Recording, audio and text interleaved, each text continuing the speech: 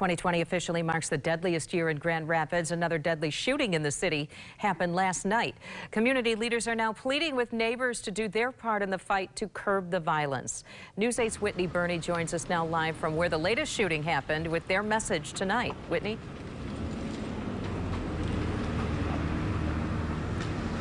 Sue, the latest victim, a 23-year-old, crashed right here into the side of this building. You can still see damage here tonight. There's also glass on the sidewalk. All of this happening before police even realized that victim had a gunshot wound to the chest. Police haven't identified that victim tonight, but community activists are hoping that his death is a catalyst for change.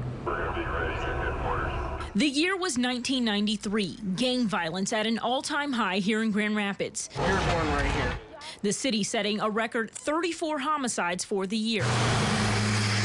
Fast forward to 2020. The previous record now broken as yet another victim is shot and killed Sunday night. Police say around 9 o'clock they attempted to stop a car that was driving erratically near Division and Burton. The driver then crashed into this building. When police got to him, they say the 23-year-old was suffering from a gunshot wound to the chest. He was later pronounced dead at the hospital. Police believe that shooting happened a few blocks away from the crash. There's no good reason behind the killing, but the killing, all of it is senseless to me. Elijah Libet says many years ago he was caught up in a violent lifestyle himself. Today he works to curb that same violence with the anti-gun group Mothers on a Mission. The group protests the violence with photos of victims. When we started Moms on a Mission, our thing was, this is one club that we don't want no new members. And we started off with about 6, now we up to 50-something, not including what's done happened this year. GRPD says the pandemic could be a contributing factor to the violence we've seen this year. In August, they rolled out a new strategic plan to slow the violence, which included beat officers in neighborhoods and gun buyback programs.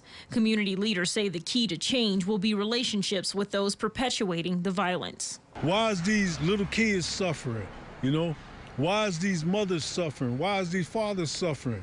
Why is everybody suffering because of the way y'all want to live your life? It's wrong and y'all need to stop it.